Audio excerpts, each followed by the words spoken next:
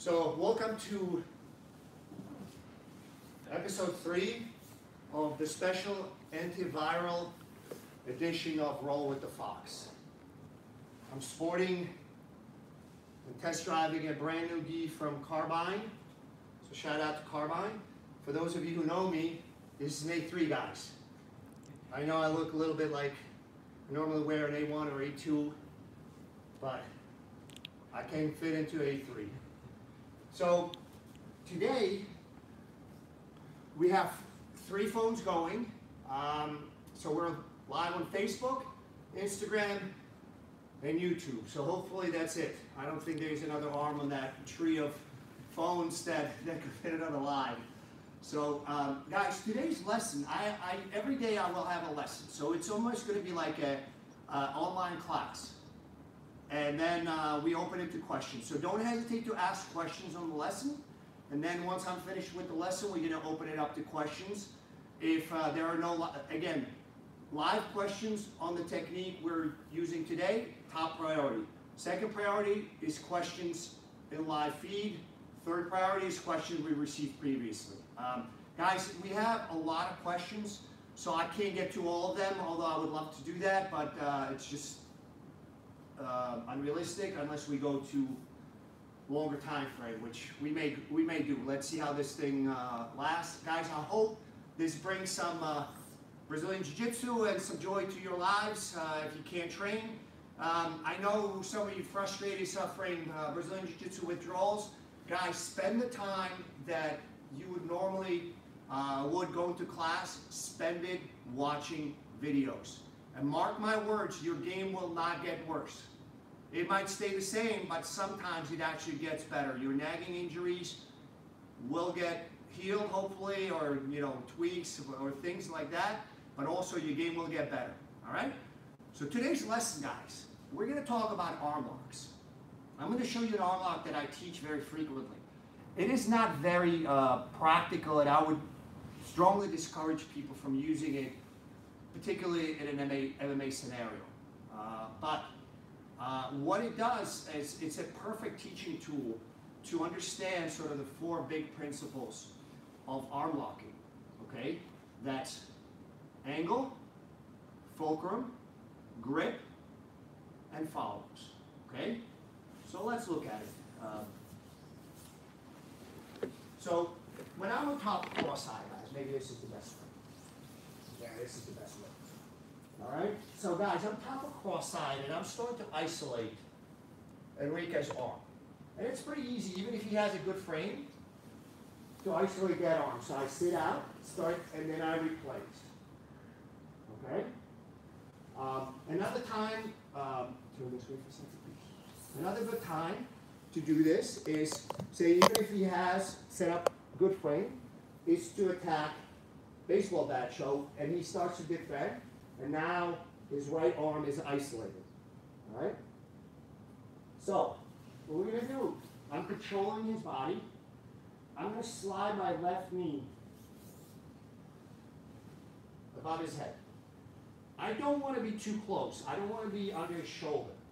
I want to have almost a foot, 10, 15 centimeters for our European viewers of space. All right? So usually the guy feels zero danger right here. He understands that he cannot get a good frame because his arm is isolated. However, he does not feel danger. All right? So when I isolate the arm, what I'm going to do is now post on his shoulder. I just want to keep him down briefly. I windshield wiper my legs. And then I bring my right foot on top of his torso. So I'm going to lighten up a little bit on it. All right, so this is what it looks like. Can you sit up? So this is what it looks like, guys. All right, so watch. I'm using an underarm armpit grip, which is very, very important. It's one of my favorite grips, both arm bars and knee bars. Okay? Now, the fulcrum is not my hips. The fulcrum is my inner thigh. Okay, so already covered 2 topics, which is the grip. There's 3 basic grips for arm locking. And we also covered So the fulcrum, so not the traditional fulcrum of your hips, but your inner thigh. We're going to go over another arm lock where your fulcrum is actually going to be your shin. Yes, shin. An angle. Look at the angle, guys. This looks like a pretty bad angle. Look, no hands. All right. So let's change the angle so they can see from different position. Okay. So again, on top of cross side. I'm a big fan when I'm on top of cross side is both hands on the same side. I will change this one as well as I need to attack. Okay. So I may threaten baseball bat choke, and if he has a good frame, so baseball bat choke, I have isolation. So he successfully defended the baseball bat choke. Now my hand goes on the shoulder. I windshield wiper my legs. Notice that my kneecap is above his head. That's the key. Here's the line. So I want to be above. And look how much space there is. I bring this. Okay. So we covered grip, fulcrum, angle, and now we're going to cover follow-up. Suppose you don't do it well. As he's coming up, I'm going to cover his wrist. I'm going to make sure that he's coming up. And we switch into a very strong triangle. Okay? So let's recap. We covered the grip, angle, fulcrum, and follow-up. All right? So one of the most important things, guys, people have a tendency, when they arm lock, people usually grip with two hands. To me, this is a grip that's useful when you have to change the angle very, very quickly. Otherwise, that's the grip you should be using the least. The grip you should be using the most is this, to your chest. I'm a big fan of under armpit grip. The other thing is a lot of people start to lose arm locks, even though they set it up properly. Everything is in place, and the guy just turns a little bit away. So all you need to do is change the angle, where sometimes now you're switching the pain and the potential break from the elbow. They're switching into their shoulder.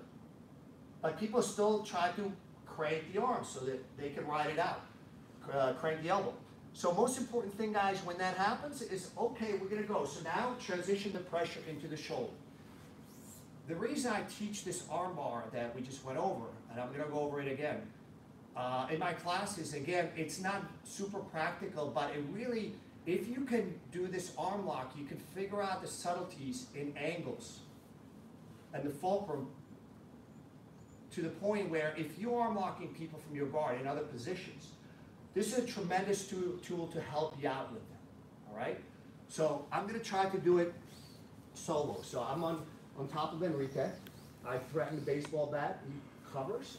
I will isolate his arm. And now I bring this over, and usually this is a finish.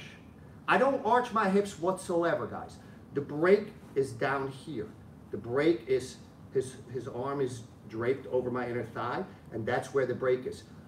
By the way, this helped me tremendously to develop the split guard, because that grip is very, very similar. So let's look at it again. Very similar grip here. Can everybody see how similar this is? And when I start to bring my knee up higher, this starts to remind you of that arm lock, except I'd be on my left side, right? Yeah, let's see if we can do this without me breaking your arm. We can't.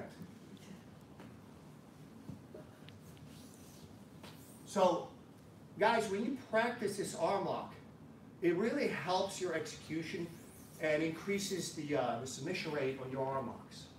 So we're going to look at it one more time, and we're going to go over the follow-up off that, which is a triangle. All right? So let's do this again. So, yeah, baby. So I start to isolate the arm. So even if the guy has good frame, just threatening the baseball bat choke, I generally will open it up. My hand is already on the shoulder. Windshield wiper my legs. You could see the pain slowly increasing on Enrique's face. Guys, this I will bring fairly quickly. And this is over. I'm going to lighten up on it. If he's coming up, guys, grab his wrist first. So you want to make sure you can clear. And as he's coming in, he's going into extremely deep triangle. As I said, this arm lock is very similar. It's basically split guard on my side. By the way, yesterday somebody had a question on clamp guard and split guard. To me, a clamp guard is more of sort of clamping down. The big difference, so maybe like this, all right? Split guard, to me, is more, I'll always make sure that I have both feet on the hip, and I want to make sure that at least, you know, not at least, one arm in, one arm out. That's why I'm splitting is up and bottom. So if you can see this, this is basically that arm lock on the side. Tap, tap. Oh. Guys, do we have any questions on this? Mike Van Vlet asked, how are you using the gable grip to finish the armbar? On this one, this particular armbar, we're not. Lay down, please. So as I'm isolating, right? There is no grip. Look, Ma, no hands. That's the whole point, guys.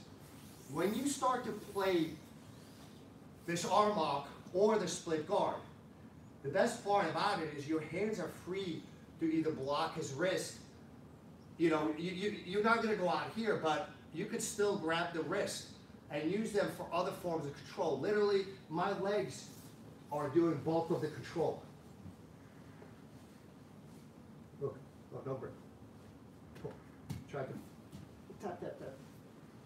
The harder the guy tries to pull out, as he's pulling out, his arm is getting straighter and the tendons are getting tighter, which basically means that I have to apply less pressure to finish. So there is no gable grip on this one. I use the gable grip on Udigatami. There's a couple of different grips to use. That is one of them. But for this one, guys, no, the hands engagement is limited. My hands are used to do other things. You know, I may grip his elbow with my left. My right is going to go on his left wrist. But other than that, there's limited engagement with my hands. And Elad Sapir asked, can you show the version that the person twists his hand? Oh, okay. Elad, I think you just made Enrique kind of sad, but we're going to go down that path. See, your pronunciation is getting so much better, Mike. Practice. So a lot of times, for example, I'm going for an arm lock, right? And I try to set it up. And the guy starts to, he starts to cut an angle. So no matter how much I arch, it's not going to happen for me. But if I apply the pressure, right now, the pressure is in his shoulder. So let's look at it from close guard. There's a lot of different ways, but when you start playing with arm locks, you will start to realize, okay, he's changing the angle, or he's changing sort of the pressure from the elbow to the shoulder. So when he changes, and usually it's a very clear sign, he bends his arm. Attack the shoulder. Now, if the response to shoulder being in danger is arm extension, attack the elbow. All right, so I'm basically, you know,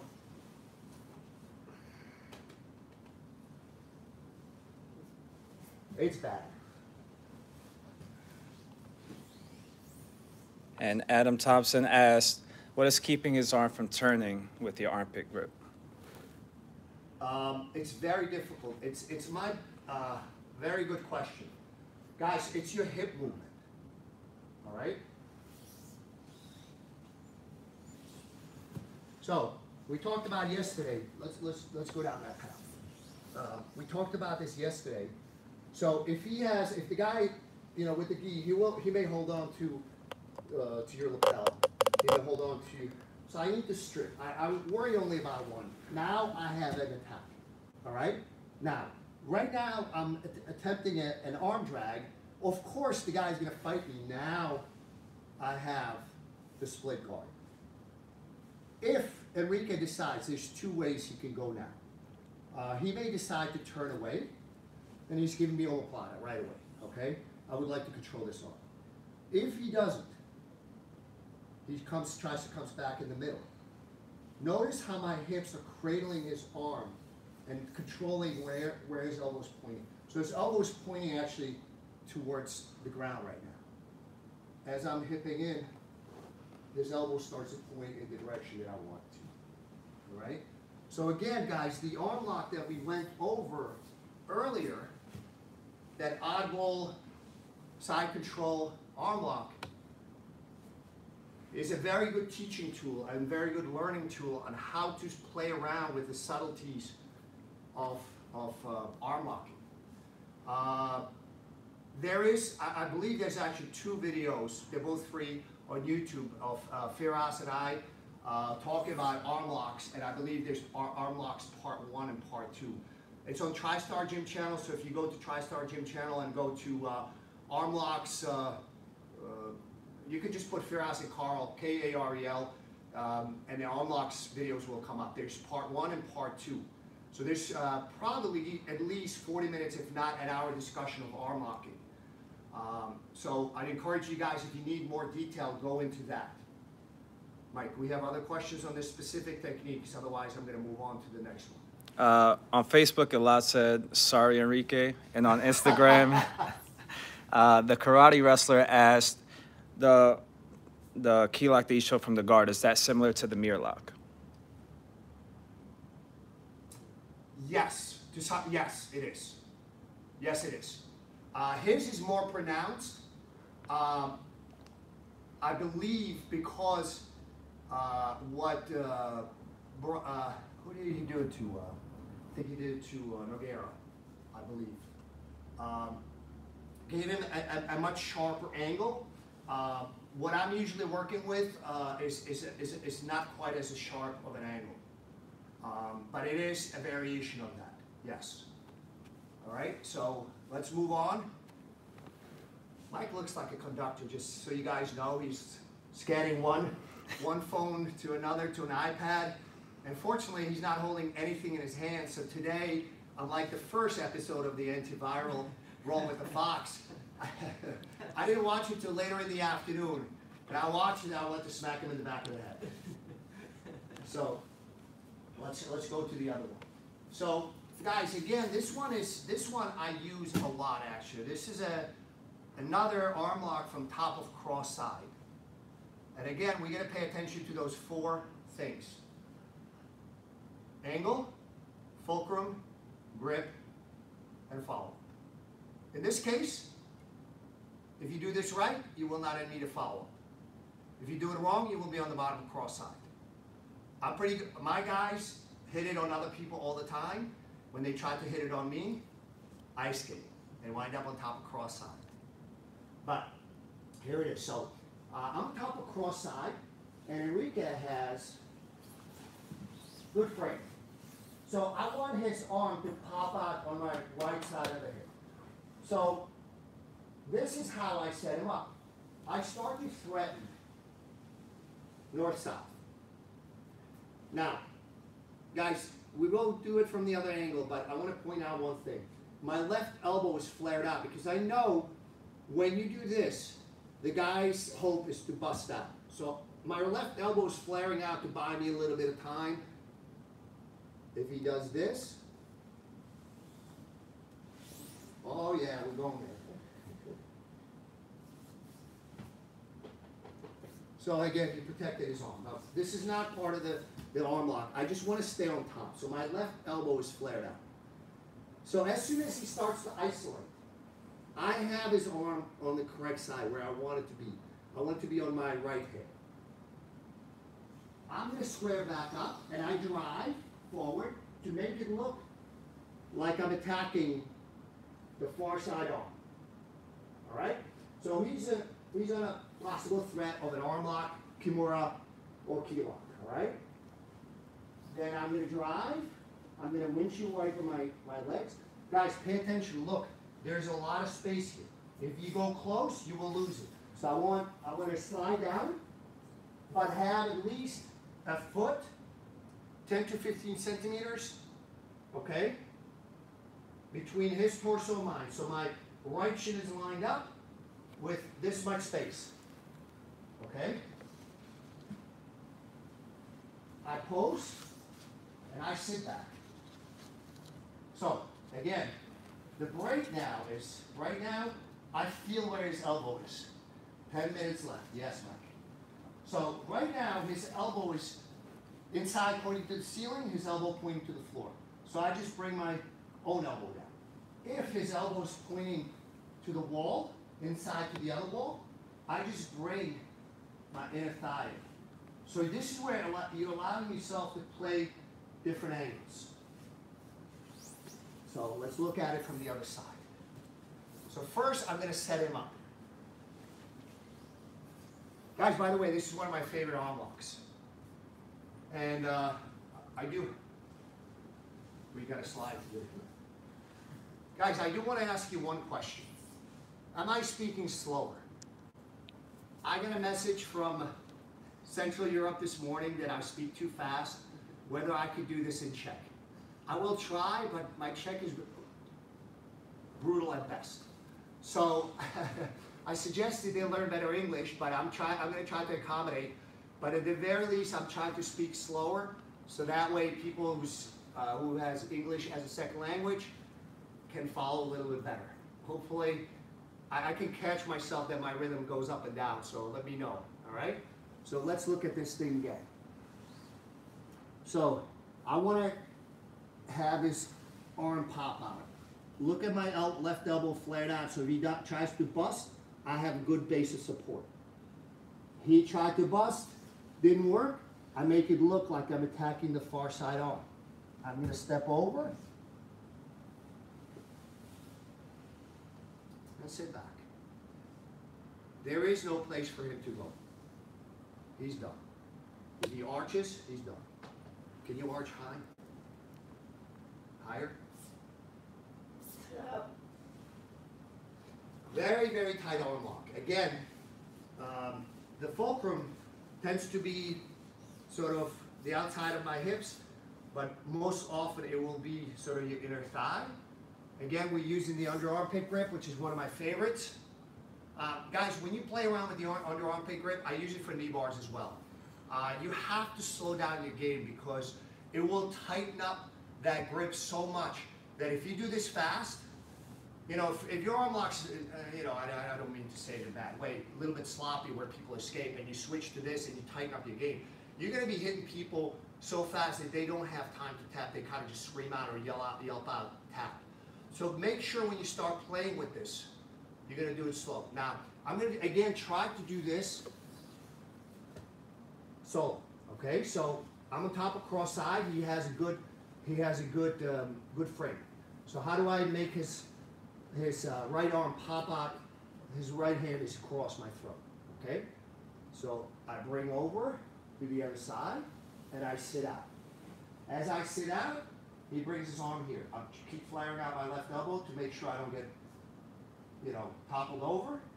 As soon as that arm gets isolated, I come back in, and I isolate. And I make it look like I'm attacking the far side arm, one-handed only.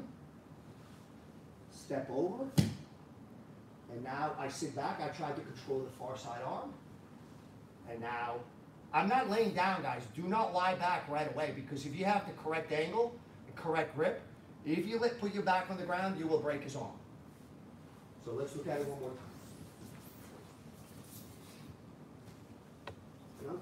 Good. Making a good frame.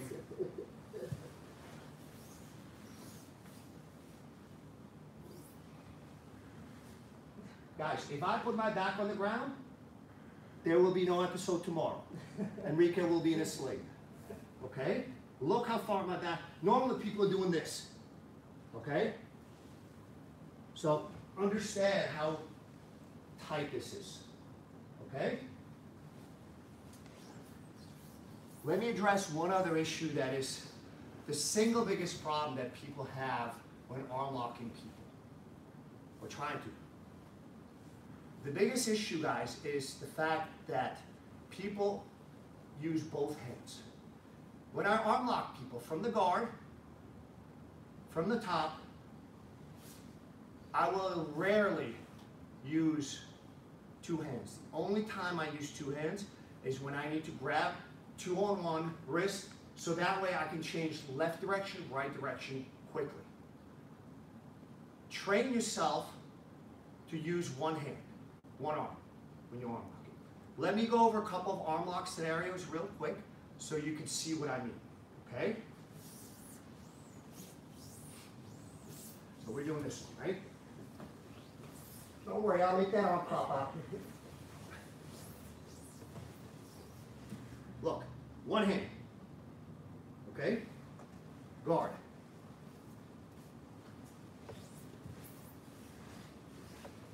Look, one hand, guys. One hand. You don't need two. I am not the strongest big person in the world, but all I need is one hand. Okay? Top of cross side, far side arm lock.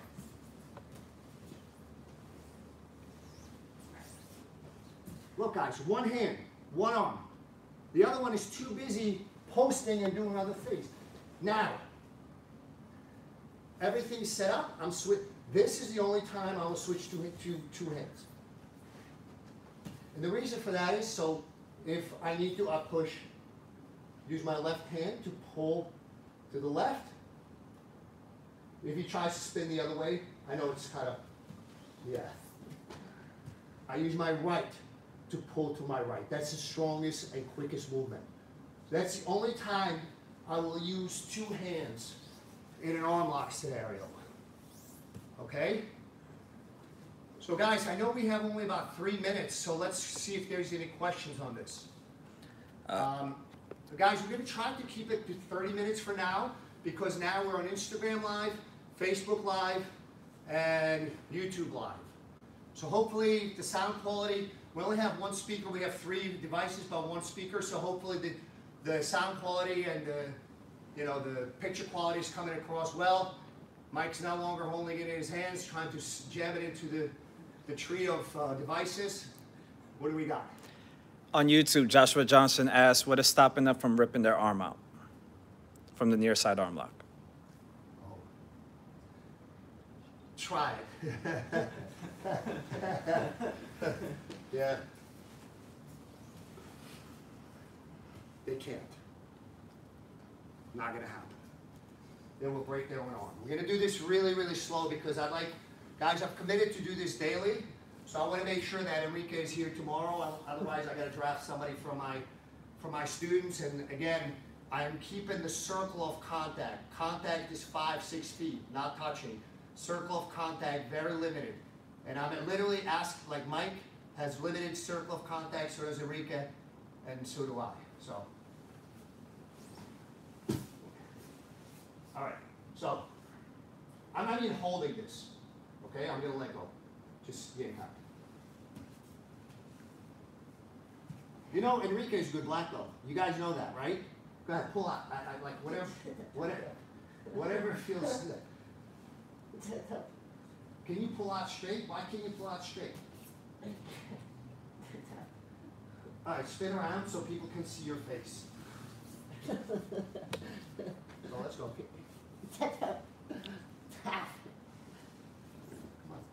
Tap. Tap. So either this arm lock is really good or Enrique is an amazing actor. I'll let you guys decide.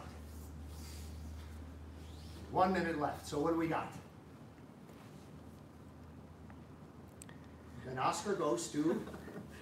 On Instagram, Jiu-Jitsu Life asks, do you favor the single arm grip over the Kimura grip? Yes. Enrique asked, who asked the question about yanking their arm out? That was Joshua Johnson on YouTube. Can we get a location on Joshua? Just kidding. Thank you for tuning in.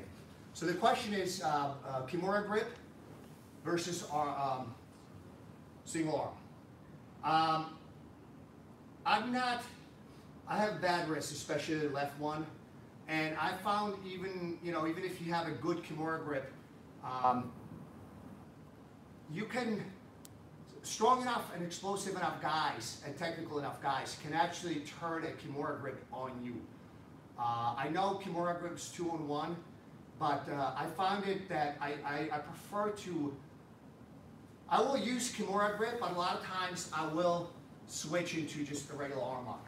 So for example, if I have a Kimura and the guy is defending really well, he's holding on really tight. So I know a lot of times what's going to happen, if he can drop his elbow down, he's gone. So before that happens, so if I get this grip and I have a feeling that the guy, I just prop myself up and switch into an arm lock. And I usually, my other hand tends to be focused on other things. Lock up for me for a second. So, you know, if especially you got somebody strong, I will go 2-on-1, but only to pry it open. But generally speaking, I will start out with, yeah, now he's done. All right? Can everybody see the angle? Where am I applying this pressure? Because he bent the arm. Where is this pressure, guys? For Enrique's sake, somebody answer, guys. It's the shoulder. All right? So, guys, I hope you enjoyed the 3rd episode of Antivirus Roll with the Fox. Try to have some mercy on him tomorrow. Tune in tomorrow again, 10:30 a.m. Eastern Time, which is New York City time. I think we're 5 hours ahead of Europe. I think in a couple weeks it's going to be 6 hours, but right now, that's the time difference. Guys, thank you for tuning in. Watch content, watch videos. Not, you know, if you want mine, if my approach to this is great, share it, like it, and bring others. If you like somebody else's approach, somebody you know, maybe has a different game that maybe more appeals to you, watch them, guys. It will help improve your game, even if you cannot train. All the best, guys. Stay well and be kind to your other fellow human beings. Keep your circle of contact small. Bye.